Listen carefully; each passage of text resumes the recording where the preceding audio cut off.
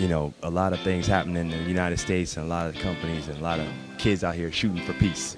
You know, what do you have to say about bringing peace to the neighborhoods around the world? Honestly, man, it's just we got to stay woke, you know, especially the minorities getting picked on. Just try to stay out the way, honestly, especially right now.